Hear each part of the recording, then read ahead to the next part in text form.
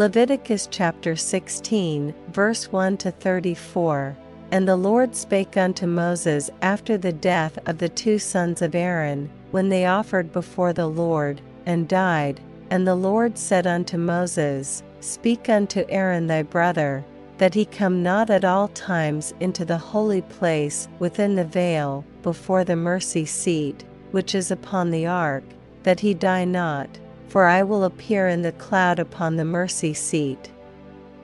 Thus shall Aaron come into the holy place, with a young bullock for a sin offering, and a ram for a burnt offering. He shall put on the holy linen coat, and he shall have the linen breeches upon his flesh, and shall be girded with a linen girdle, and with the linen mitre shall he be attired. These are holy garments.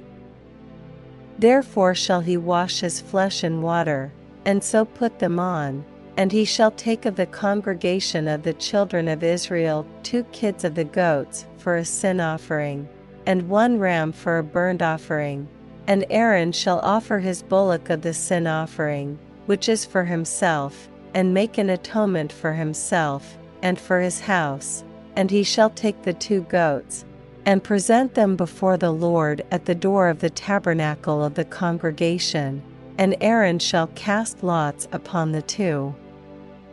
goats, 1 lot for the Lord, and the other lot for the scapegoat. And Aaron shall bring the goat upon which the Lord's lot fell, and offer him for a sin offering, but the goat, on which the lot fell to be the scapegoat,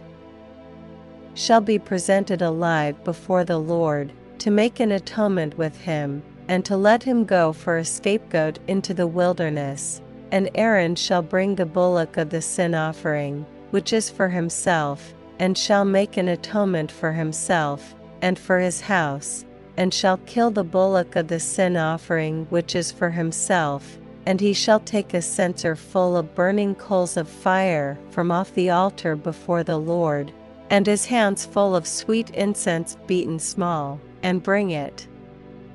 within the veil.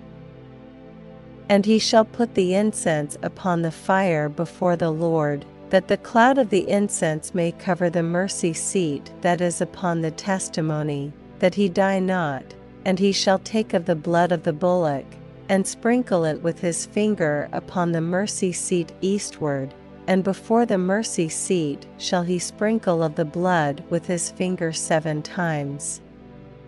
Then shall he kill the goat of the sin offering, that is for the people, and bring his blood within the veil, and do with that blood as he did with the blood of the bullock, and sprinkle it upon the mercy seat, and before the mercy seat. And he shall make an atonement for the holy place, because of the uncleanness of the children of Israel, and because of their transgressions and all their sins. And so shall he do for the tabernacle of the congregation, that remaineth among them in the midst of their uncleanness. And there shall be no man in the tabernacle of the congregation when he goeth in to make an atonement in the holy place, until he come out, and have made an atonement for himself, and for his household, and for all the congregation of Israel. And he shall go out unto the altar that is before the Lord, and make an atonement for it, and shall take of the blood of the bullock, and of the blood of the goat, and put it upon the horns of the altar round about. And he shall sprinkle of the blood upon it with his finger 7 times, and cleanse it, and hallow it from the uncleanness of the children of Israel. And when he hath made an end of reconciling the holy place, and the tabernacle of the congregation, and the altar, he shall bring the live goat, and Aaron shall lay both his hands upon the head of the live goat, and confess over him all the iniquities of the children of Israel, and all their transgressions and all their sins, putting them upon the head of the goat, and shall send him away by the hand of a fit man into the wilderness. And the goat shall bear upon him all their iniquities unto a land not inhabited, and he shall let go the goat in the wilderness. And Aaron shall come into the tabernacle of the congregation, and shall put off the linen garments, which he put on when he went into the holy place, and shall leave them there, and he shall wash his flesh with water in the holy place, and put on his garments, and come forth, and offer his burnt offering, and the burnt offering of the people, and make an atonement for himself, and for the people, and the fat of the sin offering shall he burn upon the altar. And he that let go the goat for the scapegoat shall wash his clothes, and bathe his flesh in water, and afterward come into the camp, and the bullock for the sin offering, and the goat for the sin offering, whose blood was brought in to make atonement in the holy place, shall one carry forth without the camp, and they shall burn in the fire their skins, and their flesh, and their dung. And he that burneth them shall wash his clothes, and bathe his flesh in water, and afterward he shall come into the camp.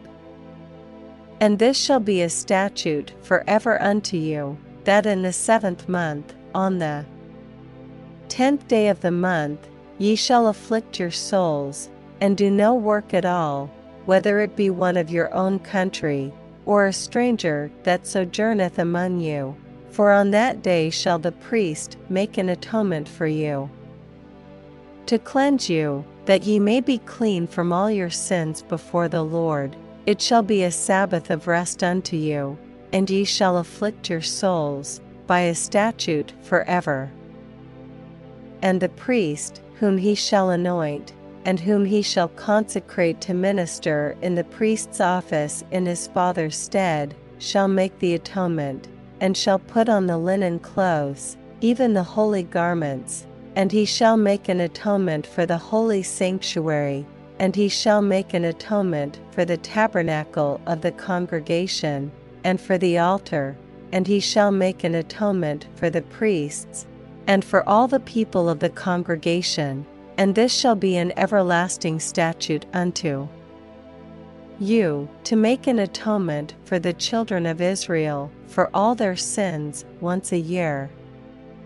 And he did as the Lord commanded Moses.